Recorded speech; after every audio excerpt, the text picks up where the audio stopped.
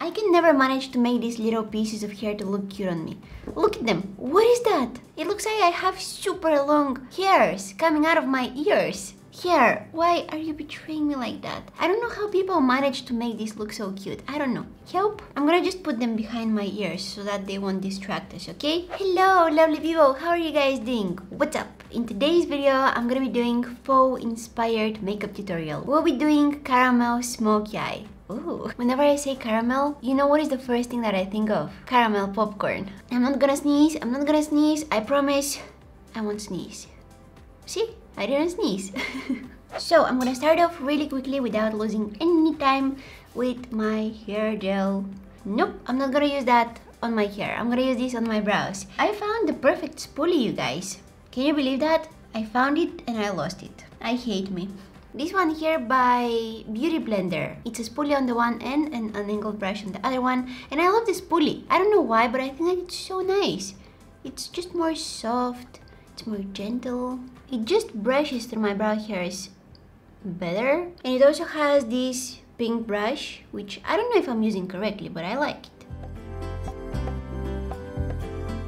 It's something different, you know? I feel like lately we're not coming up with new, exciting makeup products, you know? It's all the same. Eyeshadows, mascaras. I want new and exciting stuff. We need to get a little bit more creative. That's what I'm trying to say.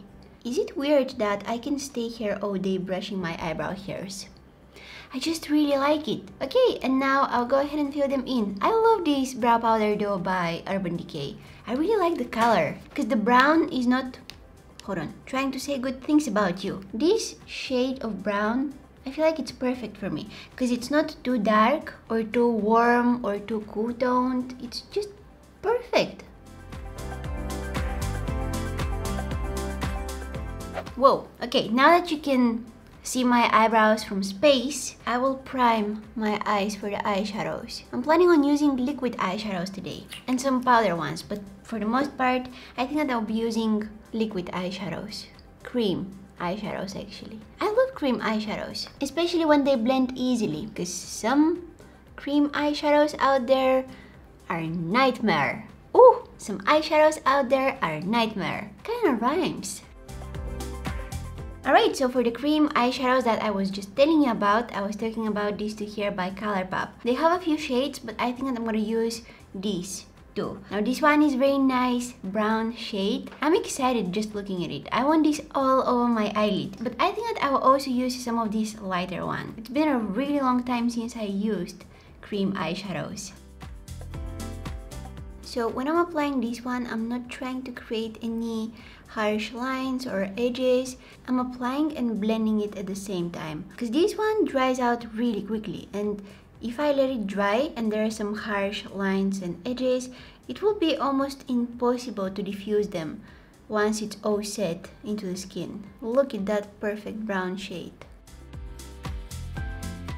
Okay, and I'm gonna take some of that lighter shade and I will apply it into my crease, kind of blending that darker shade further into my crease and up to the brow bone. So when you're using cream eyeshadows, blending is a little bit more different than when you're using powder eyeshadows. I feel like with cream eyeshadows, it's a lot easier to blend them if you're using patting motions. Where when you're blending powder eyeshadows, you're using more sweeping motions. There is a slight difference. Look at those nails. Look at those nails.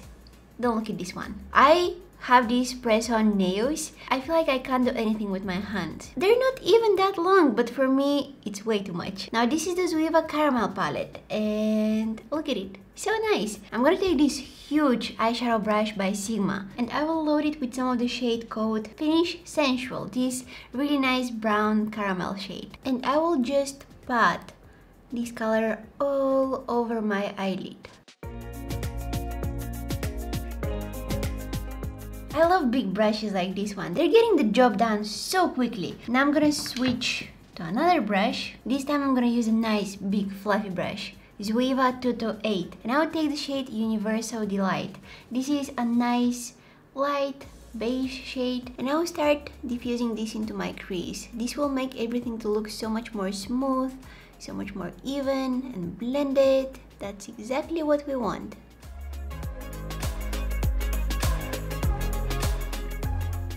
Now I'm taking the shade called Wax Paper, and I'll use it to highlight my brow bone. Whoa! Okay, alright, that's bright.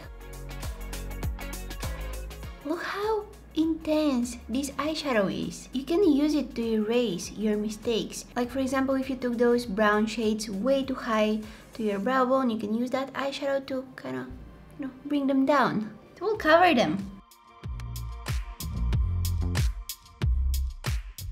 Next up, I'll go ahead and do a winged eyeliner.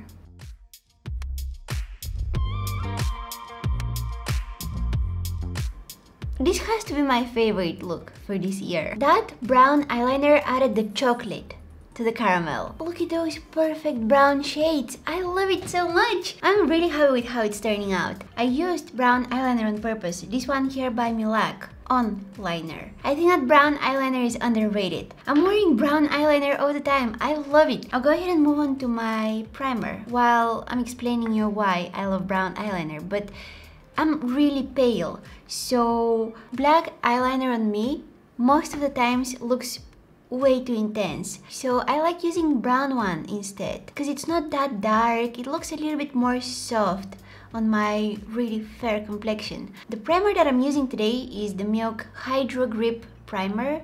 I'm just applying this with my fingers all over my face. I tend to forget how much I like this primer. I always forget that I have it. If you've never used this primer and you're used to your primers feeling like a moisturizing cream, this one is very different because it will make your skin super extra sticky. It's like glue. Okay, maybe I'm over exaggerating a little bit, but it makes your skin very, very sticky. Don't say I didn't warn you. I told you. It's like glue. I can literally stick stuff to my face right now. I'm gonna mix the Fenty Beauty Pro Filtr Hydrating Foundation in the shade 150 with the Fenty Beauty Pro Filtr Soft Matte Foundation in the shade 150. I want my face to be more matte today.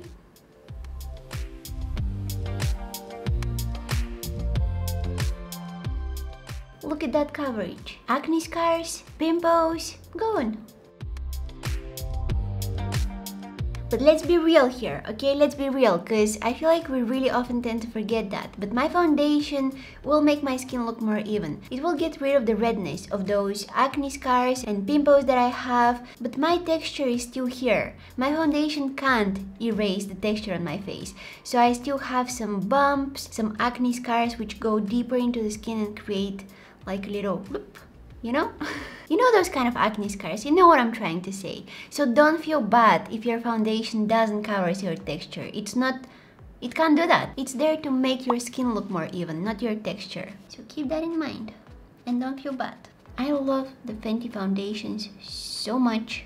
I don't want to use anything else. If I want more matte finish, I'm just using the soft matte foundation. If I want more dewy finish or my skin feels very dry, Fenty Beauty Pro Filtr Hydrating Foundation in the shade 150. You know how it goes. I'm sorry you guys, I'm sorry, I'm trying to find something better than this. I'm trying really hard, but I can't. I finally found foundation that works for me after years of looking for it. So for my under eyes, I'll use these two concealers by IT Cosmetics, the Bye Bye Under Eye.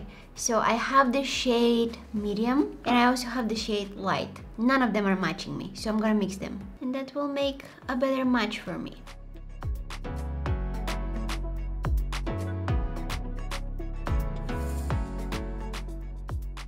Oh, and by the way, that concealer has very dewy finish. My under eyes look so fresh. Now I'm gonna take some powder and I will set the areas of my face where I'm planning on adding blush, contour, highlighter. I mean, I'm not planning on adding here, but I just have some blemishes in this area, so I want to set that foundation in place so it's not moving around. But I'm avoiding my under eye area for now.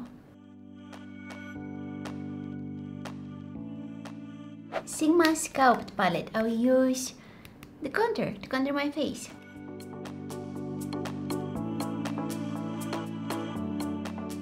I always lift my baby hairs when I'm contouring my forehead, really buffing that contour into my hairline, because I don't want to look like I have a mask on my face. I want everything to look natural, I guess.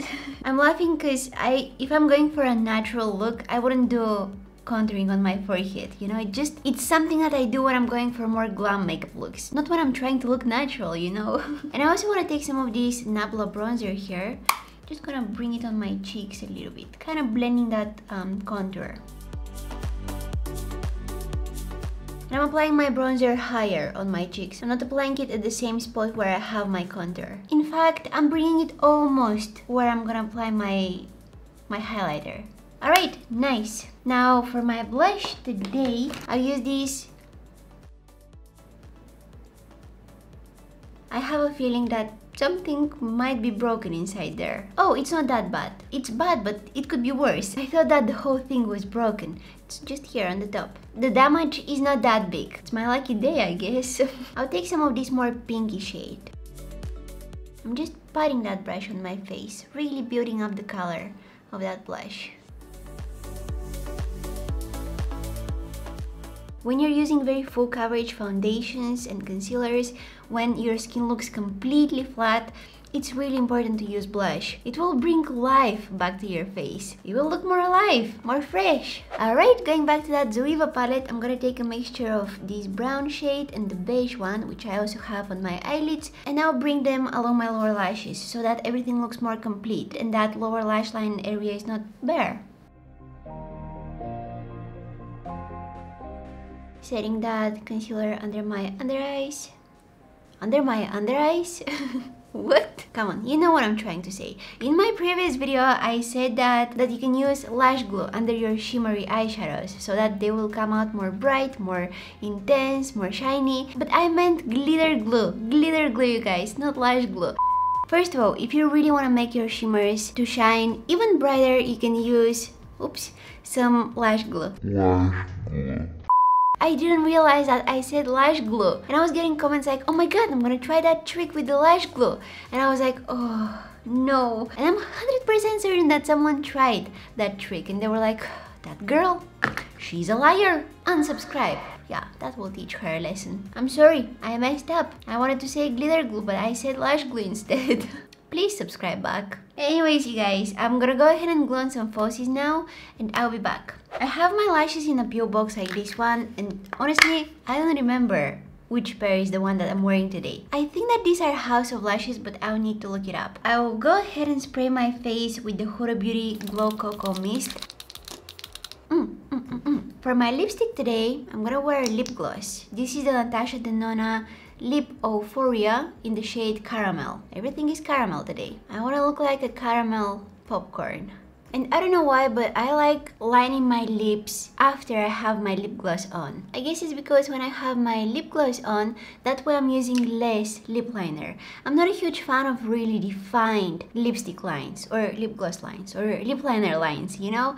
I like them a little bit more messy, a little bit more faded.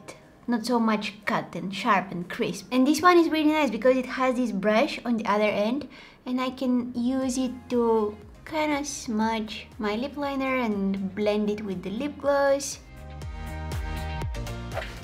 Oh, hello! I put my hair down. I do this not so often, rarely, almost never. I just don't like my hair to get in my face when I do my makeup. But lately I just started letting my hair do whatever it wants and be however it wants because I feel like buns and ponytails are giving me headache. But it's all my fault because when I do a bun or a ponytail, I pull my hair so tight, it hurts. Can you tell that something is missing from this look? Something very important to me, something very precious to me. My shimmers, my precious little shimmers. My hair is down, there are no shimmers on my eyes. Who am I? What happened to me? I'm a new human. I had an update. You know how your phone goes through updates from time to time? I feel like that's happening to me too. But anyways, you guys, I really hope you like... I'm constantly touching my hair now, see? That's why I don't like when my hair is down. I hope you guys like our caramel faux inspired makeup look. I absolutely love it. I can't wait to go and take some photos of it, post it on my Instagram. If you don't follow me on Instagram, you can go ahead and do it now. I'm also on Facebook, Twitter, and if you guys enjoyed watching this video, I would really appreciate it if you give it a big thumbs up, subscribe to my channel if you're not already. Why do I say big thumbs up? Like, you don't have an option to give it a small thumbs up. Gently press that thumbs up button. This is the thumbs up button. Thank you guys so much for watching, and hopefully I'll see you in my next one. Bye!